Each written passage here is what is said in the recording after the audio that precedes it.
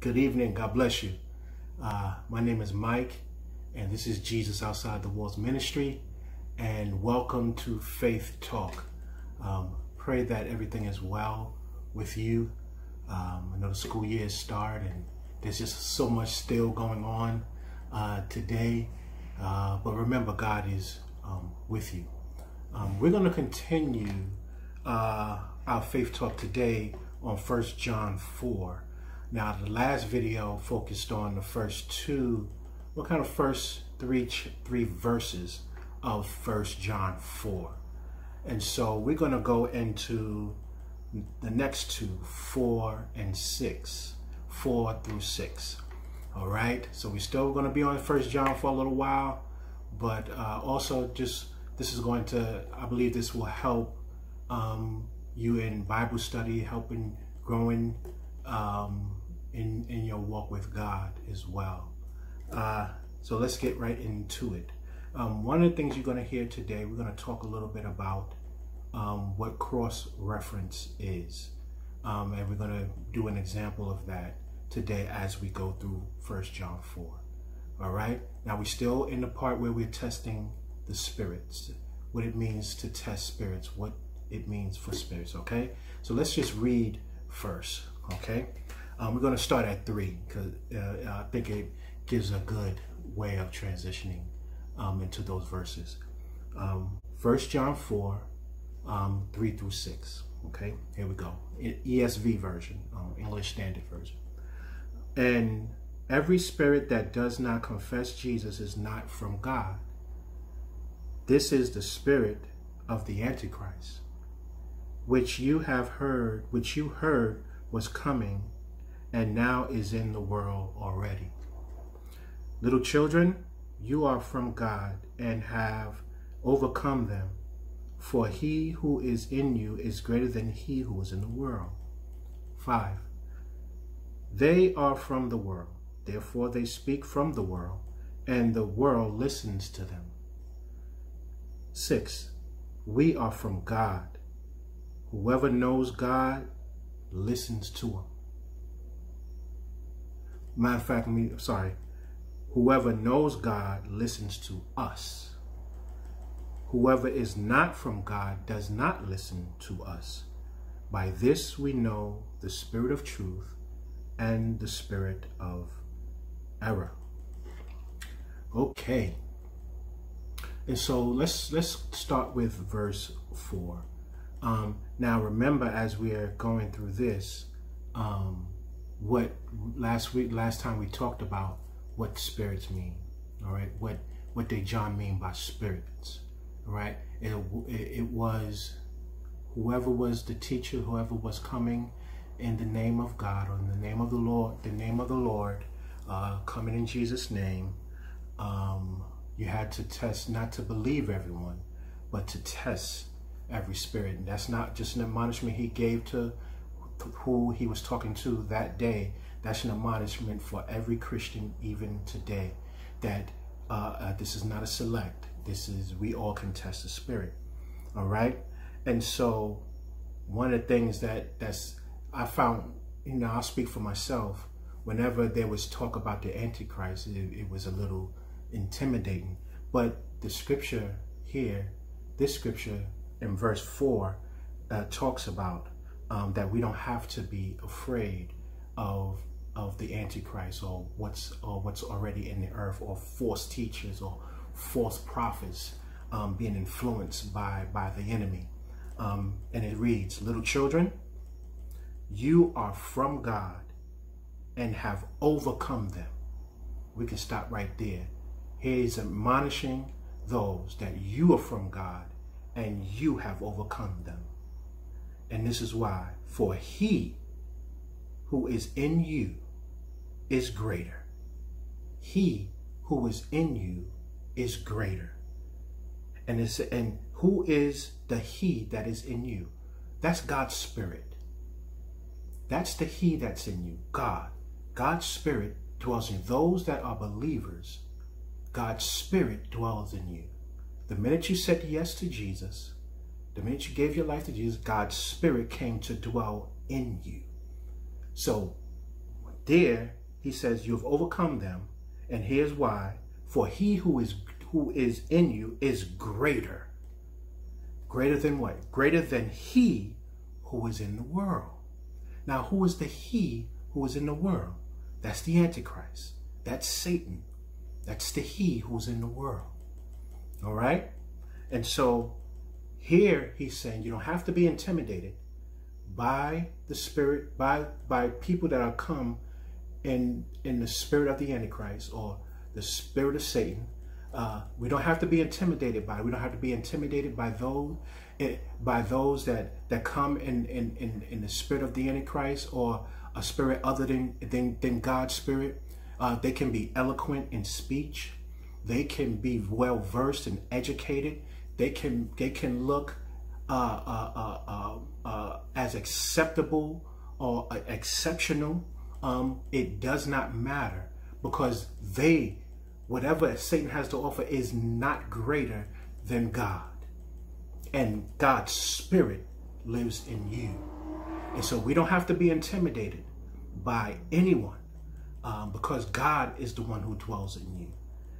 All right? That's for every believer. All right? And that's part of the testing of the spirit. Again, that's why we have to know who we believe in, knowing that the gospel, that Jesus came. Jesus is God's son. He came, he died for our sins. We are redeemed. We are justified. Believe, like we again go back to atonement. We talked about atonement. Believe in the atonement of Christ. The sacrifice that he made was for all of our sins, and that he is the Son of God. That he is fully God. He was fully God and fully man when he walked this earth. Okay, that was God in the flesh. We always goes back to what we believe about Christ, but that's what we hold to. But we don't have to be intimidated by the enemy. All right, greater is he who is in you than he who is in the world. That's what that verse 4 was talking about. All right, now what we're going to talk about, what cross-reference. Sometimes to drive that point home, we go to what is called cross-reference scriptures. All right, now there are cross-reference scriptures in the Bible. They have some Bible studies that have a lot of cross-references scriptures. So let's just find out, what is cross-reference. All right, a reference to another text or part of a text, typically given in order to elaborate on a point. The term cross-reference can refer to either an instance within a document which refers to related information elsewhere in the same document. And so when you look through scriptures, a cross-reference scripture is another scripture that is very similar, that kind of explains, not kind of, but explains what you're reading, and it allows you to understand it even more. And so a lot of times, see, when I was growing up, as early in the Lord, didn't have access to the internet. We had books. We had these big, huge, strong concordance, and these big Bible dictionaries, and they had all these cross-reference scriptures. Now you can just go to Bible Hub. You can go to some Bible tools and some online things that are wonderful, just at the click of a button, or just type something in, and they'll give you all the cross-reference scriptures to kind of drive home the point, or give you even more of an understanding of what you're reading. All right, and so that's what cross-reference is. Here's an example to kind of drive this home. Here's one, a cross-reference scripture to verse 4. All right, it's Romans 31, and listen to this. What then shall we say in response to these things? If God is for us, who can be against us? You see that greater is he who is in me than he who is in the world. See how that kind of connects, and it gives you a little bit more understanding of what's being said here. That if God be for us, who can be against us? That's in it. No one can stand against God. If it's just us ourselves, we're no match for the enemy. We're no match. But when God, whom we believers and God's Spirit dwells in us, there's no one that can, it says that who can stand against us? There's no one greater.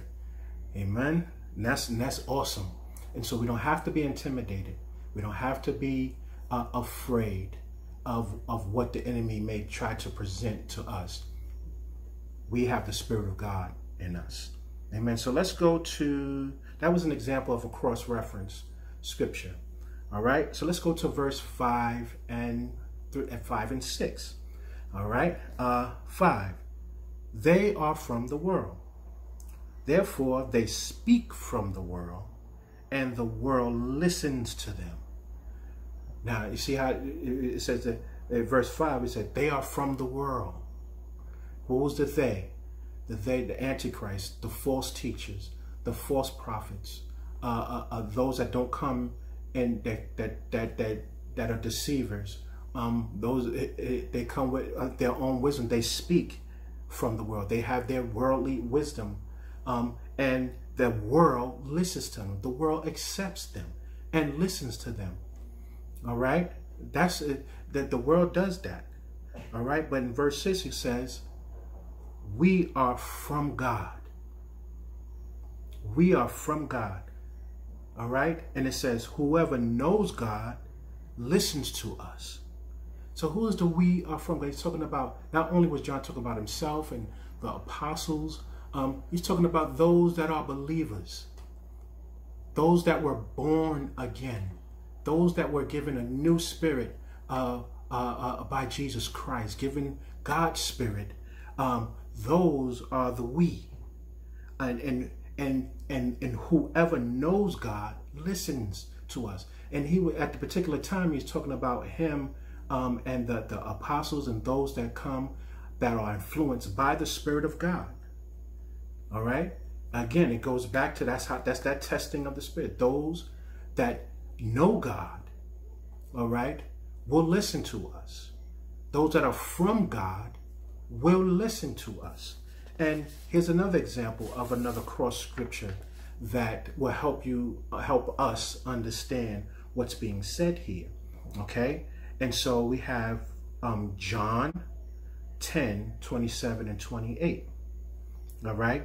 It says, my sheep hear my voice, and I know them, and they follow me. I give them eternal life, and they will never perish, and no one will snatch them out of my hand. And so you see there, you see it says that we are from God, and those that know God will listen to us, because my sheep know my voice, and another they will not follow. All right. And so you see how this is connected with testing of the spirits, knowing God, knowing him, spending time with him is very, very, very important. Yes, we have the fullness of God in us by his Spirit, but it also is important as well. I just want to add this, that we spend time with God, to know God even more and more each day. As we pray, as we read the Bible, we grow in knowing him. And as we do that, those that come in another spirit, those that come to deceive, those that come with false teaching and false prophecy and all these kinds of things, we recognize God's voice. You see that? You see the connection? We recognize his voice. So that's part of the testing of the Spirit. We know God, so we know his voice.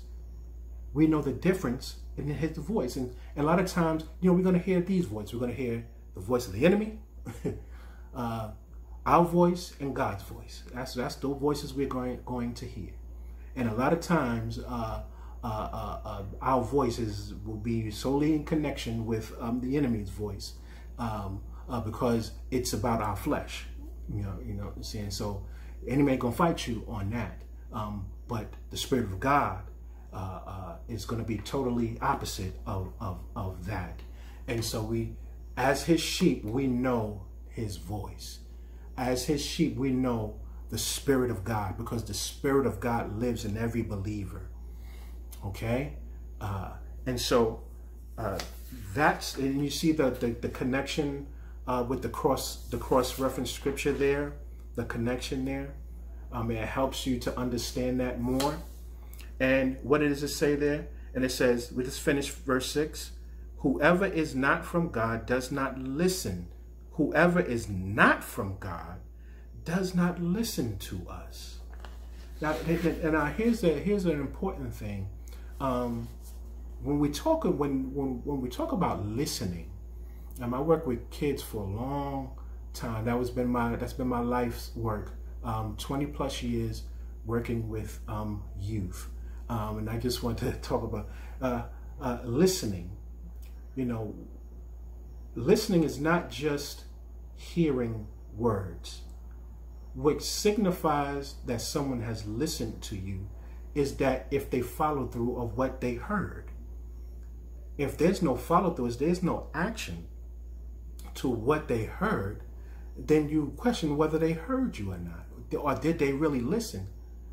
Listen has an action that follows it.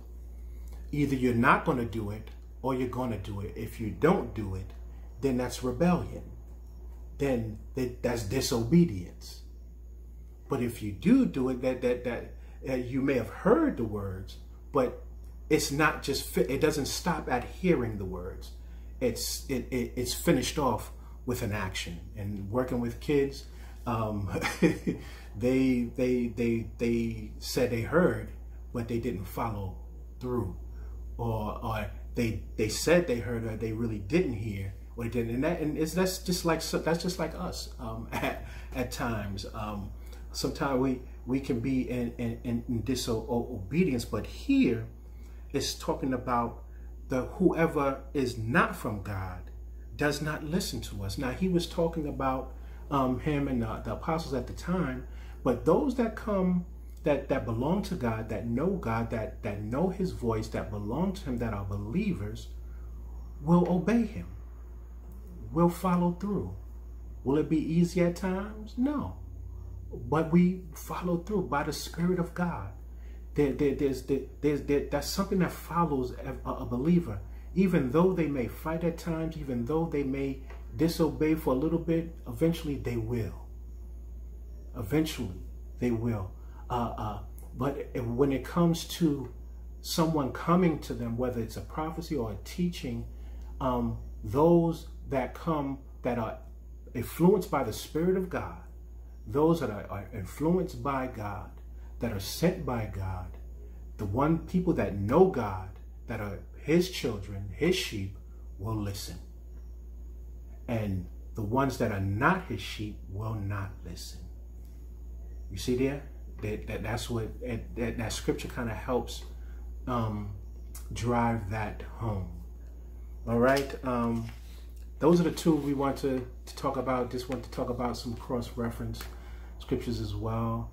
I hope this was a help to you, and we'll continue on through 1 John 4 next time. God bless you.